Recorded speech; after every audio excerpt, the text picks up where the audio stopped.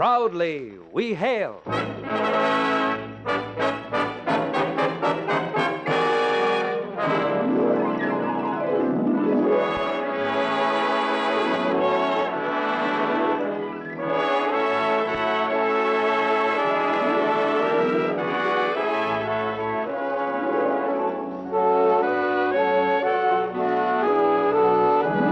From New York City, where the American stage begins, here is another program with a cast of outstanding players. Public service time has been made available by this station to bring you this story as proudly we hail the United States Army.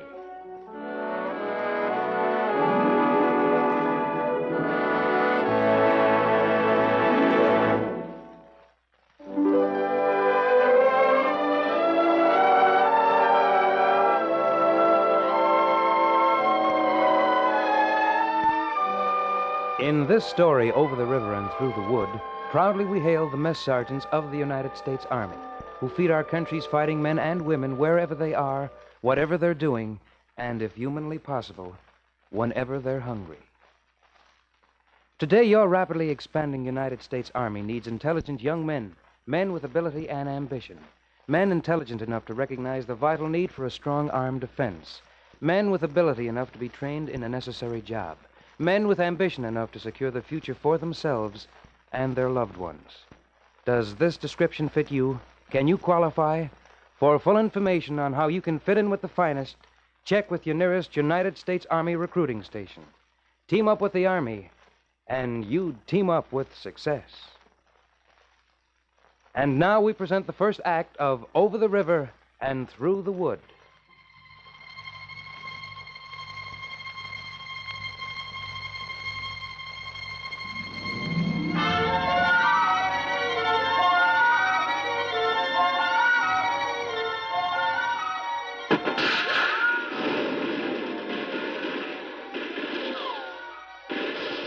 The year's 1952. The month is November. The day is Thanksgiving. The place is Korea. I know because I'm here. So are 264 other soldiers in Charlie Company. I can't tell you where here is by the atlas, but there ain't nobody in front of us except the enemy. I can tell you the boys in their foxholes got awful tired waiting until just 6 minutes ago. Hey, slow down. Slow down, Rock. You got all day to eat. I've been waiting all day. Yeah. I thought you said you were fed when you picked up Able Company's food. That was just a snack. Hey, you want me to go back for more? You've already been back twice. The lieutenant said to eat all we wanted. Yeah, but he didn't say get sick. Oh, there's plenty, Buck. They must have set up enough for 2 companies. Shrimps, sage dressing, cranberry sauce, 2 kinds of potatoes, 2 vegetables. Smoke? Not yet. Oh. Don't neglect the turkey. I was coming to him. Him? Oh, now, Buck, we ain't gonna get in no fight over whether that bird was a him or a her. I ate too much. You ever have better turkey in your life? Yeah. I never. Mm-hmm. Once when my old lady visited us. Okay, but only once. I don't say the Army don't make mistakes, Buck. You know that. But how can it get a hot Thanksgiving dinner to a combat company 2.5 miles north of nowhere? It almost didn't. You shouldn't have reminded me. You know what I did all morning while I was waiting, Rocky? I dreamed up ways to torture Cabrera and Cumberson. Maybe it wasn't their fault. Oh, well, I'm not rational when my mouth is watering. They were 3 hours late with the food. Another 3 minutes and Charlie Company would have suffered 2 unexpected casualties. What do you think happened? Well, ask Cab or Cumberson. I don't know. Cumberson isn't around. He got hurt or something. Yeah, well, then ask Cab. Hey, that's an idea. Shh. Out in combat, you stupid. Where is he? Over near the food cans with Ainsley. With Grandma Ainsley? Didn't you see him? He come up with Cab and Grant in the Jeep. No, I was too busy looking for a second judge. Where's Grandma Ainsley doing at the front anyway? Hey, everybody always said he liked soft jobs. All I know is he's here. I'll go get Cab. Hey, wait. Grandma and the turkey. You know, they remind me of a song. Over the river and... Yeah, now I got it. You go get Cab if you want. Let's see. Over the river and through the wood. Now Grandma's cap I spy. Hurrah for the fun, it's pudding's done. Hurrah for the pumpkin pie. Dum-dum, hurrah for the pumpkin pie. Hey, hiya, Buck. Hiya, Cab. Last time I heard that song, it was in a Halsted Street settlement house. Yeah. Well, the last time I heard it was on a fishing boat off Martha's Vineyard. Yeah. I ain't the musical type. I never heard it before. What we wanted to ask you, Cab, is how come the chow was late? Yeah, and what I wanted to ask you, Cab, is how come you're so chummy with Grandma all of a sudden? I thought you hated his liver. Well, one at a time, fellas, one at a time. Though I guess the answer to both questions is Grandma saved my life. Oh, no. It all started at 6 o'clock this morning when Lieutenant Mackey called in me and Cumbersome and told us we were the company food guides. He assigned us a Jeep and sent us back to battalion headquarters for Charlie Company's Thanksgiving dinner. He could have made a speech on how important it was to get the food up safe and hot, but our lieutenant is smart enough to know we already knew that. Cumbersome and I took off, and we found out later, and I wouldn't have believed it if you told me at the time, that Grandma Ainsley, the battalion mess sergeant, had been up an hour before us.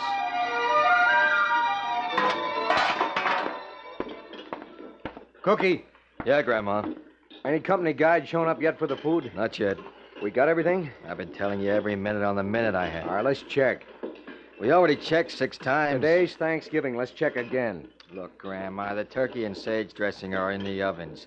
The shrimps and cranberry sauce and mixed green salad and olives and pickles are packed in the ice in the refrigerator. The gravy and vegetables, whipped potatoes, candied sweets, beans, corn are in them kettles on the stoves. You can lift the lids and count every bean if you're still worried. The coffee's in the big cans, the fruit cake and nuts and dates and candy are on the tables. How about the cigarettes? Right in front of you, 2 packs for each man. What's eating you, Grandma? Well, the enemy have been tough for 2 weeks. You know that, Cookie. You and I've got over 1,000 men to feed, most of them in the line. They're American fighting men. I want our fighting men to be fed. That ain't all that's eating you. No? You wished you was in the line. Hands up. As you were. Everything under control, Sergeant? Yes, sir. I just checked with Sergeant Clancy. It was the 7th check since Reveille, Major. Well, 7's a lucky number, they say. Break out an extra pack of cigarettes for each man at the front. We did, sir. You mean you will? No, sir, we already did. Well, that's fast service. I just told you to. Clancy and I figured you'd want us to. Clancy and you are getting to know me too well. Major Black, shouldn't the guides have gotten here by now? No, I hardly think so, Grandma. How are things going, Major? Well, how do things go in a war? There's no chance the enemy will break through, is there? You worry about the feeding, Grandma. Let me worry about the fighting. Worry about the feeding. Didn't talk like that to me when I was a platoon sergeant. Here come a couple of guys, Grandma. I'll check them out. Hi, Cumberland. Hi, Cabrera. You come for Charlie Company's food? Where's the mess sergeant, or hasn't he arisen yet? How many miles, Cumberland? Isn't the mess sergeant supposed to be in the mess when fighting men are hungry? Oh, cut it, Cabrera. He's right out there talking to the able company guides. Now, how many mouths? 265. Charlie Company guides here for 265, Grandma. Give him 330. 330 in containers on the double, Rascob. That's your Jeep out front, Cumberland? Yep. Put him in the Charlie Company Jeep out front. You two wait here a minute. I'll fix you something. Thanks, Cookie. That's nice of him. Fix us food while we wait, huh, Cab? Shh.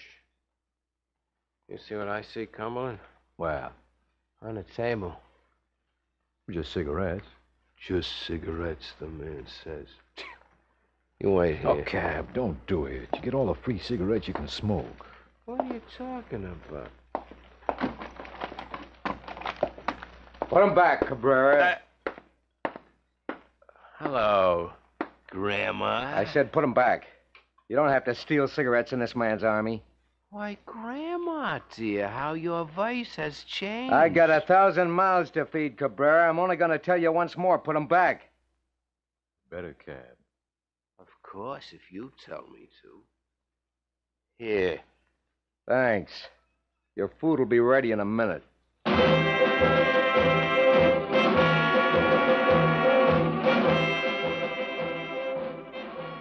Okay, Charlie Company guide, your Jeep's loaded. You sure you didn't give us too much, Grandma? Clancy can count. I wouldn't want to deprive any rear echelon soldiers of their Thanksgiving dinners. I wouldn't let you. Get going now, Cabrera. Your buddies, if anyone in your company admits he's a buddy of yours, are hungry. That's an order.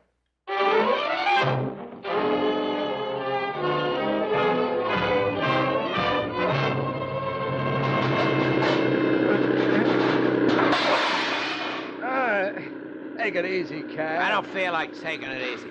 We don't want the food to bounce out. I forgot. That's better.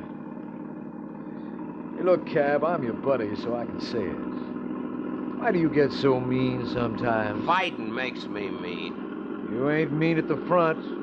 It's Grandma Ainsley makes you mean. Why does he have to sound so tough all the time, like he thinks he's Jack Dempsey or Joe Louis or something? You sound tough most of the time yourself, Cab. We're fighting soldiers. They say Grandma was a one-man gang in World War II. I say he's a one-cylinder blowhard in Korea. I don't know. You don't know what? I think maybe he's tough because he's trying to do his job. He sure turns everything upside down to help the boys at the front. You have to admit that. Yeah, if he really wanted to help, he'd be in a line outfit. You just don't like him, Cab. I don't like the idea of us getting shot at while he takes it easy in his nice hot kitchen. I'll sure admit that.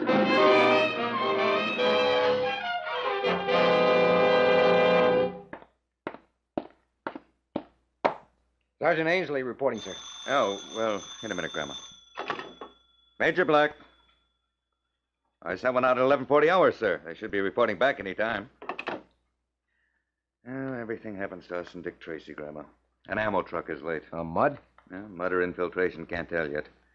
You know how the enemy sneaks back of the lines and sets up their nasty little roadblocks. Oh, for gosh sake, sit down. Get everyone fed? Well, a guide showed from all three companies. I got them started back with the containers. Early? Abel and Charlie companies cleared an hour ago. Baker company came in late. Oh, that's the right flank where the pressure's been heaviest. Are you here on your usual mission of heroism? Major, you've got to assign me to a combat unit. Oh?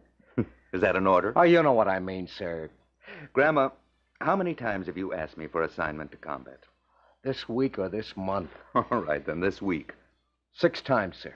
And how many times have I reminded you that at your age and with that bad leg of yours, you're more valuable in the kitchen than at the front? I can still whip any man on the base. You can whip any man in the 8th Army. Except me, of course. That's not the point. The point is that you've had enough combat to last 3 lifetimes. You know what they're saying about me, Major? They say I'm chicken. They say you're chicken. Well, that's what I'm going to have to tell the general. Well, I don't mind that too much, but I know things that can help them from being hurt. I can't run a kitchen like some old lady when good boys need help. Grandma, you've been in the Army for, 13 years? You know as well as I do that a fighting man wants 3 things most of all. Enough ammo, dry feet, and decent food. Do I have to tell you, Grandma, that it's a standing Army order that every soldier, no matter where he is, gets at least 1 hot meal a day? Do I have to tell you that the Pentagon and heaven knows who else has been planning and shipping supplies and arranging refrigeration space for more than a year so that you could serve a hot Thanksgiving dinner today? You're in charge of feeding a battalion including 3 front-line companies. That's more important than leading 2 platoons. The chow's already gone forward, sir. But you don't know that it's arrived. Some other unit may call on your facilities any hour. Your cooks and bakers need your leadership. You sound like a morale lecture. Well, sometimes your blind heroics make me feel like one. I'm sorry, Grandma. Now get back to your kitchen and let me know if you need anything. Yes.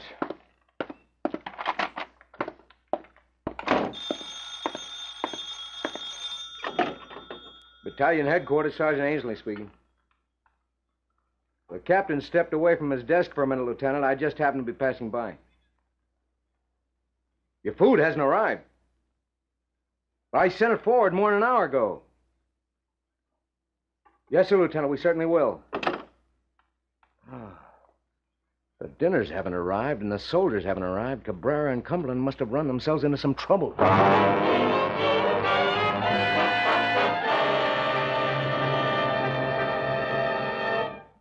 You are listening to the proudly we hail production, Over the River and Through the Wood. And we will return to our second act in just one moment. You know, I've always found it to be true that a man with a good eye to the future makes a good soldier. And that's why so many bright young men and women are joining the United States Army now. For Army life is an exciting career, and there's plenty of room up at the top. Today, American soldiers get the finest technical training in the world. Every man is a specialist, a master at his job. And the Army sees to it that every man is trained to do his job, and what's more important, to do it right. Because the Army is growing so rapidly, today's soldiers are being promoted fast. Oh, you'll work hard, sure, but believe me, the rewards are really well worth it. Right now, the Army needs healthy, intelligent young men and women, volunteers from 18 to 34. So if you've got what it takes, then you think seriously about an Army career. Stop in at your nearest United States Army recruiting station. Get all the facts about what the Army has to offer you.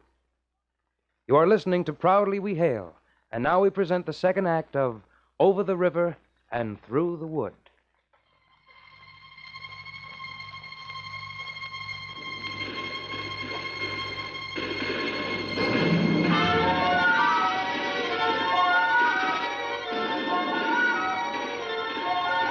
While Lieutenant Mackey was calling battalion headquarters to report that Charlie Company's riflemen hadn't received their Thanksgiving dinners and were getting madder by the minute, the reason was chattering on a hilltop just 500 yards in front of me.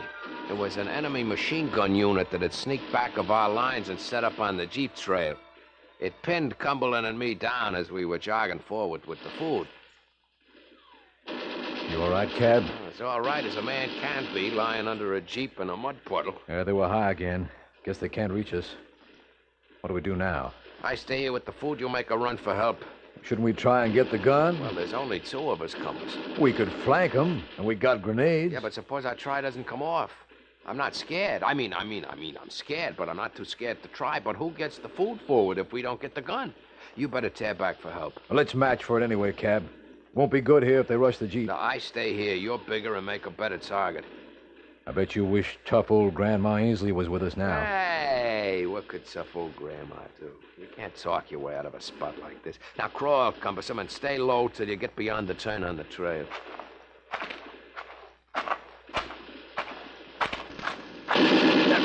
Stay low! Stay low, Cumbersome!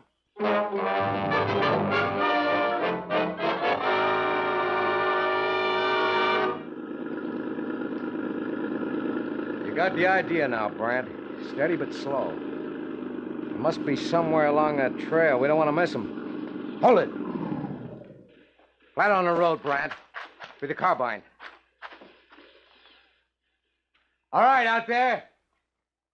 Step out with your hands up. Behind that broken tree, Brant. What? It's that big sidekick of Cabrera's. That means we found him. What happened, Cumberland? Grandma. Hi, Brant.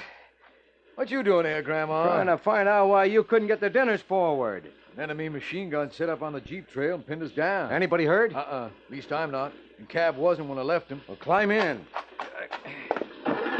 How far ahead is it? Oh, maybe 2 miles. Walking 40 minutes. Pick it up a little, Brad. All right, what's so funny about having a buddy pinned under a Jeep? What ain't that? Excuse me, Grandma. It's you. You look like you're stuffed out to be the fat man at a party. How many grenades you got on you? A dozen? 13. I always like to start out with 13. You ain't supposed to be armed and coming forward for us like this, are you, Grandma? Nobody told me not to. I feel good you're with us. Thanks, Cumberland. Maybe I'm too old to fight like the Major says. Maybe even Majors can be wrong. You better forget I said that. Major Black's right about one thing. This man's army, soldiers get fed. Last Thanksgiving, the Major himself delivered dinner to a mountain outpost that could only be reached by cable. You mean wire, not cable, don't you, Grandma? No, I'm talking about transportation, not communication. The only way to get anything to the outpost, including men, was in a basket run across by cable from another mountaintop. I never heard about that. Whole army should have. Can you tell us? Well, I'll start anyway. Both of you, keep your eyes open for Cabrera. Well, the outpost was 7 miles from our battalion kitchen. The Major and a Korean bearer and I went up the first 5 miles by Jeep. Took us 3.5 hours to give you some idea what the country was like. You didn't say you were in the party. Well, I'm saying it now. And then we climbed a 3,000-foot mountain with the food on the Korean's back. He was some man. He could carry 100 pounds like you or I could carry an overnight pack. Well, at the top of the mountain, there was this steel cable tramway, I guess you'd call it, running across the other mountain where our men were. Well, the thing that ran across was a homemade basket-shaped sort of like a mummy case. We got there late on a bright moonlit night. Yeah, that takes care of the food. And there's still room for a man. Good. Come on, Grandma, help me in. Let me go instead, Major. Not on your life. But if the Reds on the other slope, is this moonlight, they'll see you. They'll be sitting duck for a small arms fire. Well, come on and help the duck sit down there. Please, Major Black. No.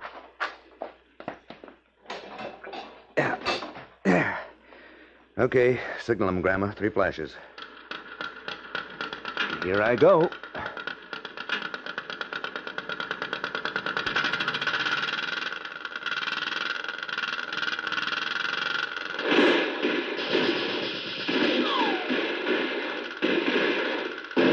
He made it. Thank you. Thank you, good Lord.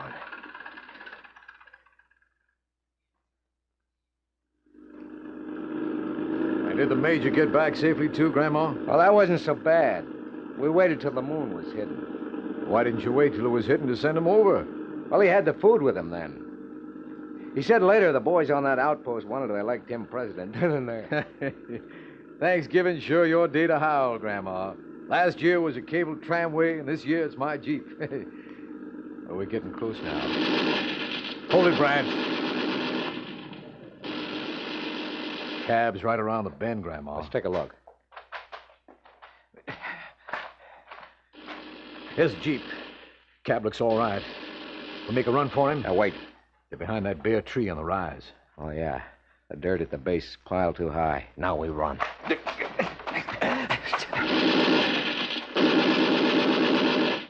Grandma! Who'd you expect, the Marines? Everybody all right? Me and Brant are. Cabrera? I'm healthy, but hold up. Yeah, so I noticed. Look, not counting you who've been fed. There are 263 men up there waiting for their chow. They're waiting while you play footsie under a Jeep. But they have a machine gun on the ridge, sir. The enemy wouldn't have a machine gun any place if you knocked it out. We thought we shouldn't leave the food. I said we should have left it, Cab. All right, let's cut it. Brandt's got only a carbine, so he stays here with the food. Cumberland's the biggest, and I make the most noise. All right, that leaves Cabrera. You willing to take a chance with me, Cabrera? I owe you something besides talk, All Sarge. right, that's good talk. All right. Cumberland, go back and work your way around to the gun's left flank. Stay out of range, but don't worry about noise. I want them to know you're there. When you get within 100 yards, no closer, find yourself some cover where you can't be hit. You got a watch? Yeah. What's it say? 14:03 hours. Good. I have the same. Now, I'm giving you 17 minutes. At 14:20, make a commotion. Make all the noise and fuss you can, but stay under cover, you hear? Okay, Cumberland? I'm off, fellas. We'll have to crawl out, Cabrera, so they'll think we're still here. Baby's waiting, Grandma. Okay, baby, let's crawl.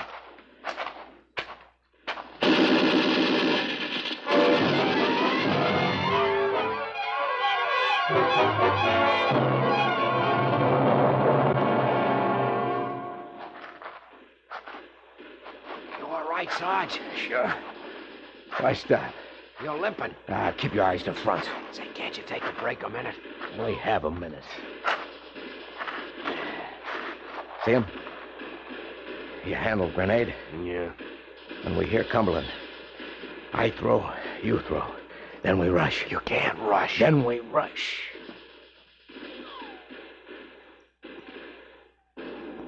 Yippee! Come again! Ding dong! The cows are over here!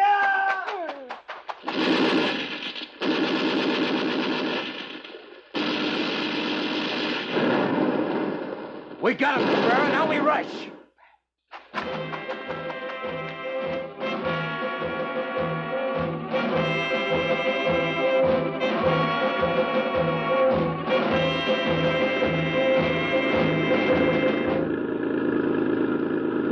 We're almost there, Grandma. Do me a favor, Cabrera. Yeah? Don't tell the boys I passed out. Who passed out? You got that enemy gun practically single-handed. Cumberland all right? Gee, Grandma, you don't even remember ordering him back in the other Jeep, do you? It was only a flesh wound, you said. Here we are. Hey, we made it, gang. We're here with the turkey. Yeah. All right, cut it. Cut the noise. I know how you feel, but you don't want to scare the enemy to death.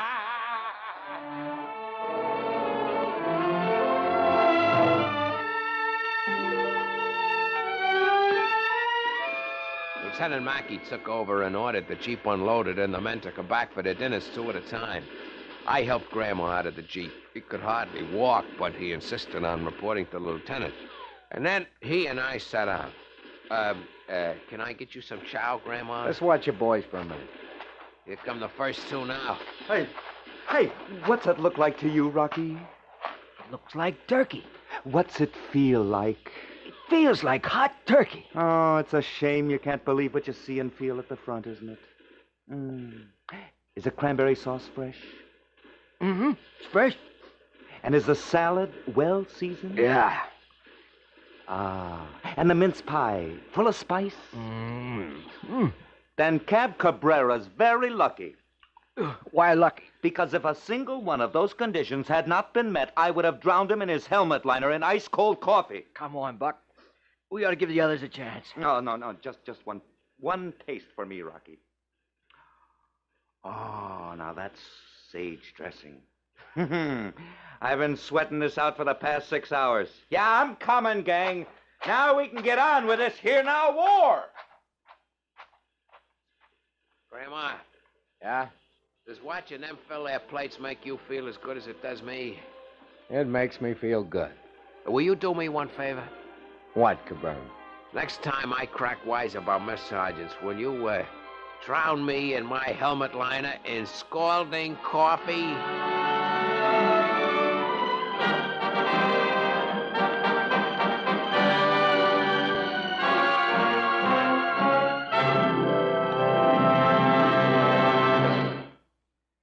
Ask anyone what they want most out of life, and a great majority of the answers can be boiled down to just one word: happiness. Well, now, happiness is a lot of different things to a lot of different people, but basically, you might say that it's the achievement of your goals. To be happy is to be successful in whatever you do. And in today's highly specialized world, training is the key to success.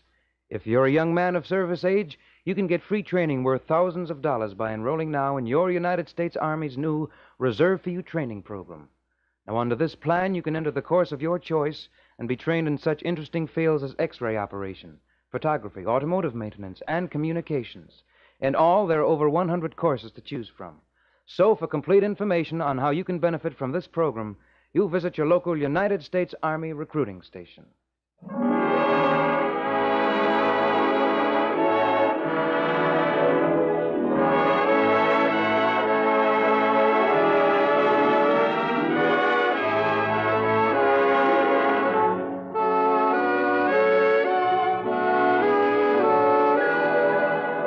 This has been another program on Proudly We Hail, presented transcribed in cooperation with this radio station. Proudly We Hail is produced by the Recruiting Publicity Center for the United States Army, and this is PFC Richard Hayes speaking, and inviting you to tune in the same station next week for another interesting story on Proudly We Hail.